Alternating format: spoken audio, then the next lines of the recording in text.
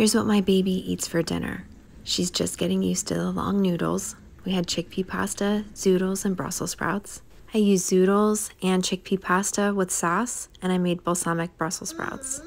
She wants help with a fork, but then she ignores me. She finally takes it, but still uses her hands. I give her a sprout. She's not so sure. She approves of the pasta. Happy dance. This one's more like a shimmy.